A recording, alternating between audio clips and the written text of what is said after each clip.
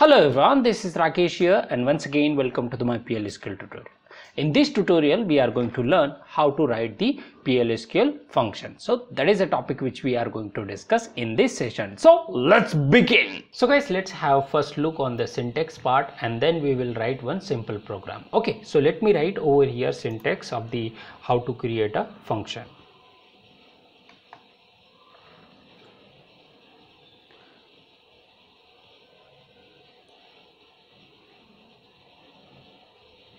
So guys, as you can see on your screen, this is the syntax of how to create a function in Oracle SQL PLSQL. Okay, now one thing you can notice over here, I have highlighted few things just like this one, and this one, and this one, and this one. These are called as a user defined things. Okay, means as per the user they can give it. For example, function name can be defined or declared as per the user requirement. In a similar way, parameter name also can be defined based upon the user requirement. So what I wanted to say that whatever things I have highlighted, that things are user defined, and apart from that all are keywords. Just like for example, create, replace, function, in, out, is, as, all these things are called as a keyword. Okay, now let's understand this syntax, what exactly this syntax is. So let's go to the first line, which is nothing but your create or replace function and then function name. So what exactly this means? This means that create a function, this means replace a function if already function is available with this name. Okay, and this tells that this is a function. If I have written over here procedure, then it tells that it is a procedure. Okay, but I am looking into the function syntax, so that is the reason I have to write over here function, and then after that function name. Whatever the function you wanted to give, you can give that name. Okay, after that if you wanted to define the, or I can say that if you wanted to pass some input parameter or output parameter or in-out parameter, then you can give that parameter to the function like this. So second line is nothing but that only defined. Okay, so over here let's understand the second line. If you wanted to pass some parameters to a function, then how you can pass? So you can pass like this. So this second line tells that. So this is optional. You can see over here square bracket I have given, it means it's a optional. Now if I wanted to give or pass some input parameter or output parameter, then how I can do it? I can do it like this: opening braces, then closing braces, and then I can give the parameter name, and whether it is input type of parameter or whether it is output or it is input type of parameter, that thing I need to give over here. And again this is optional. Okay, after that what I need to give? I need to give the data type. What kind of data type I have for this variable. Okay, so that I think I need to give over here. Now coming on to the third line tells that what kind of parameter you are returning, whether it is number type or whether it is a character, or what kind of parameter you are returning, or I can say that what kind of variable you are passing to your calling function. So that you need to define over here, and this is nothing but your keyword, which tells that I am returning something of what type? This type. Okay, so this is nothing but your return and then return type, and this is a major difference between the procedure and function. If you have seen my procedure video, in that this line you cannot find it or you haven't seen it. Okay, so what I can say that the major difference between the function and procedure is nothing but function returns the value and procedure doesn't return any value. Okay, so that is a major difference. However, couple of more differences will be there in the function and procedure that we will discuss in the upcoming videos. Okay, now moving on to the next line, which is nothing but this one, fourth line, is or as. Either one of them you can use it.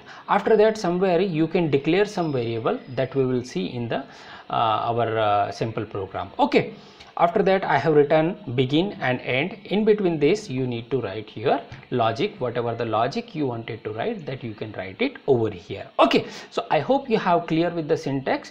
Now let's go to the SQL developer and let's write the one simple program. Okay, so let me take down this one, let me clear this one.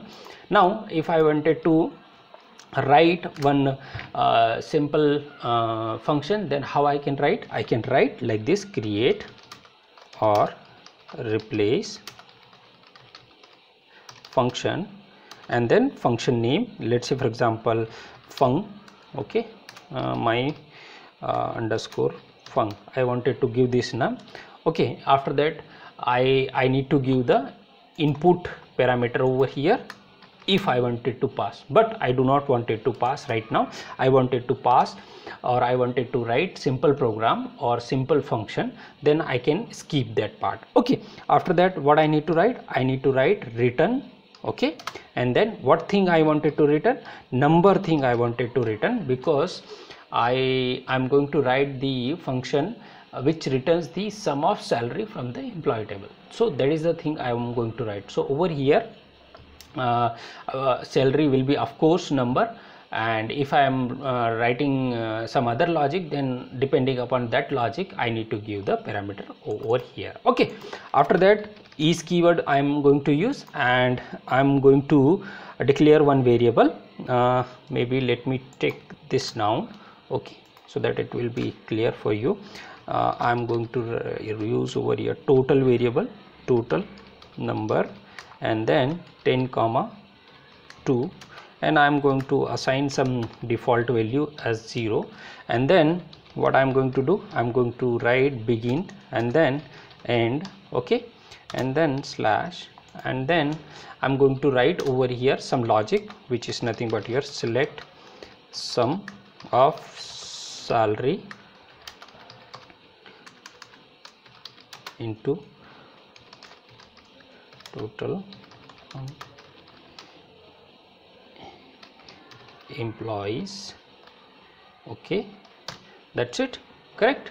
That is what I am going to do, and then after that what I am going to do is I am going to return the total. So that is what I am going to do. Okay, now let me take it down so that you will understand better. So this is how we need to write the function, correct? Now you can see over here my underscore func is not available over here. So if I wanted to check that whether this function is already available in the database or not, then what you can do, you can go to your user.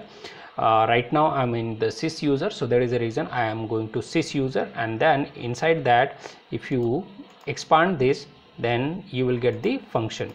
Okay, function, you need to expand the function. Inside that function you need to see whether that function is available or not. So you can see over here my underscore fun is not available over here, so I don't have any issue over here.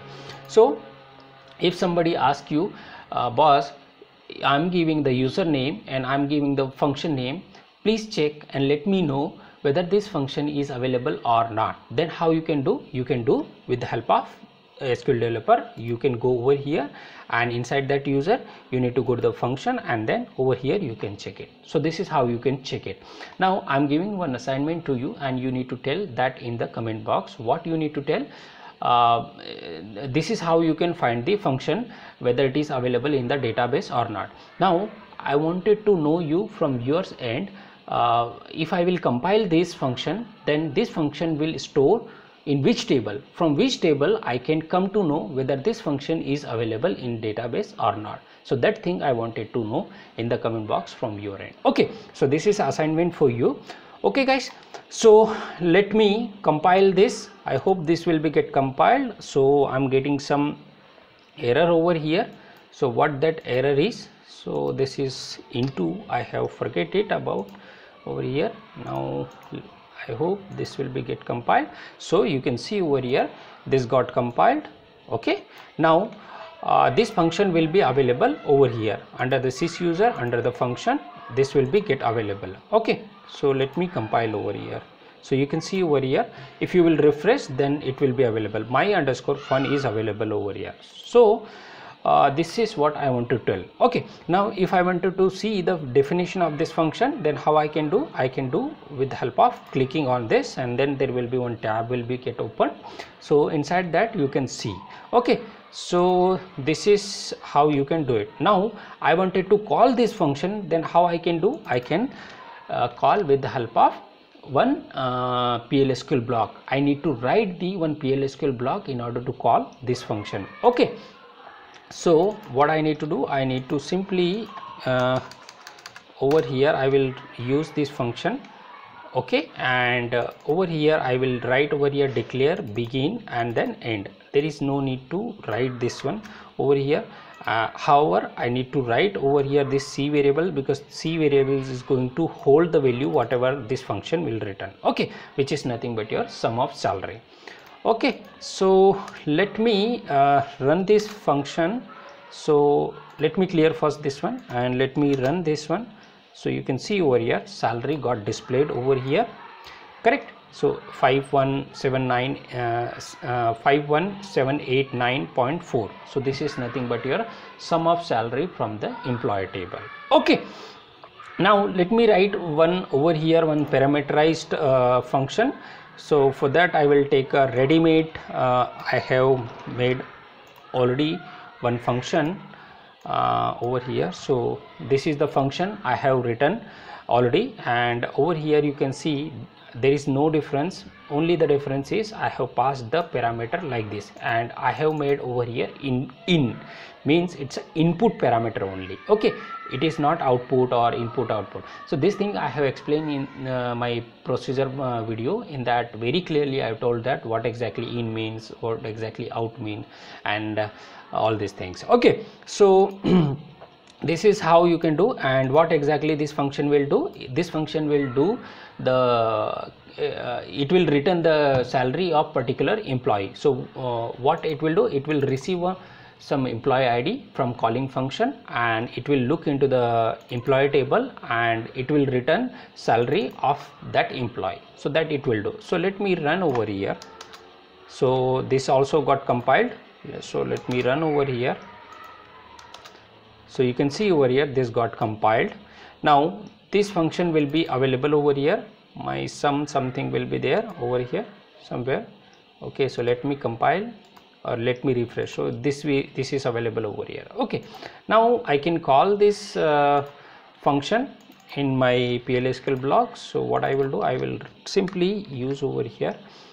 Maybe what I can do? I can like this. I can pass this employee ID to this my function. Okay, so let me clear over here. So you can see over here salary of this one is nothing but 8843. So this is how you can write the function in your PLSQL database, or I can say that PLSQL program. Okay, now how you can drop this PLSQL function? So you can drop this PLSQL function with the help of drop command. So what I need to do? I need to use the drop command. So drop command is nothing but drop function. Okay, and then function. So this function will be get disappeared over here once it is dropped. So you can see over here this got dropped, and if I will refresh this, then this function my sum got disappeared.